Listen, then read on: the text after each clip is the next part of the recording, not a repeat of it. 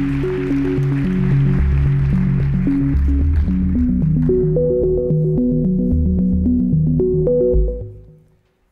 proposing a radical new idea to an organization that is 136 years old and predates Ohio State football, an organization that is steeped in tradition and history. Now, this idea that you're proposing, it's never been tried anywhere else in the world, and you don't really know if it's going to work. That's what we walked into. We went in to get permission to do this crazy idea that we had come up with from our director, John Waters. And he said, I would never stand in the way of two young men who have a passion and a plan for their idea. And you know, after we got that permission, then we knew we really had some work to do. We had to find something that would let us use our music on the iPad, something that would let us read our drill, and a way to kind of keep it all together and make it useful. Now it was time for us to present our idea. I remember a few nights before the presentation, I stayed up really late constructing this email, inviting as many important people from Ohio State as I could find, anyone that I thought should go. I think I even invited Gordon Gee. And I was full of excitement for what could be with this project. But then when it was time to send the email, I froze with my finger above the send button. This idea was full of risk, and I didn't really know how it was going to turn out. But then I remember some of the band's best traditions started off as crazy ideas that people said no to. So I hit send. The presentation ended up going great, but we knew there was a lot of work ahead of us. And you know the end of the story. You know what happened. We got a grant. We got 45 iPads to give out. And so that first day when they said they finally came, it was right before the season was about to begin. I mean, I just felt like a kid on Christmas. They gave this nerd 45 iPads to unbox and put in these cases and make sure they were working the right way. But it was almost like, I don't want to offend anyone, but it was almost like having a child. I mean, we had gone through all this work already. I mean, it was crazy. But we knew that, now that it was here, we had so much work to do. But we didn't have any idea what was going to happen next. So now we had the iPads. This is some of the most exciting times. But we knew it was critical that we had to silence some of the doubters. The entire band's always used paper, and the band's always been good. So statements came like, why should we use iPads? Why now? We both knew, Charlie and I, that this was going to push the band outside of their comfort zone. But we knew that this could make the best damn band in the land even better. But the reality is that Charlie and I were afraid.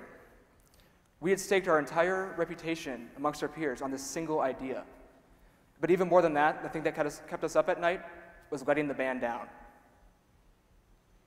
We didn't have to worry too much, it turned out, about those problems that we anticipated. We anticipated them well, and we mitigated them in a lot of good ways.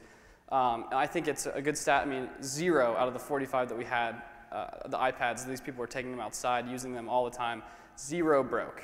No screen cracks, nothing. So obviously we did a pretty nice job. But the thing we didn't anticipate is getting contacted from the university to do all these interviews, and then local media stations, and then national media stations, and then, I mean, you've seen it on TV, international kind of stardom, and we just were not prepared for that. Seeing an idea go from a collection of thoughts and PowerPoint slides and something that's real and tangible is a feeling that you can't describe. And we had realized at this point, after everyone had been telling us how great this idea was, that we had changed the band. But I think even more than that, this idea changed the two of us. It taught us a lot about ourselves, how to work with someone who's pretty different from myself, but to create something that's really special. Our talk's about innovation, but we obviously value tradition. I mean, we're from a group that is backed with a lot of tradition. We have these things. I'm trying to get to the slide. Yes. So traditions come from innovations of the past, and sometimes it's hard to break a tradition, but the reality is that eventually your innovation will become that tradition, and you have to look for these places where you can innovate and continuously improve to create these great traditions. Have a passion and a plan for your idea. Your passion will sustain you even through periods of self-doubt. And plan. Even the best ideas, with the best of intentions, fall by the wayside due to lack of planning and preparation. Give your idea the best chance of succeeding by doing your planning and knowing everything there is to know about your idea. Now, all you Ohio State students out there, make your time worthwhile while you're here. Take risks, don't be afraid of failure, and ask yourself, what will your legacy be?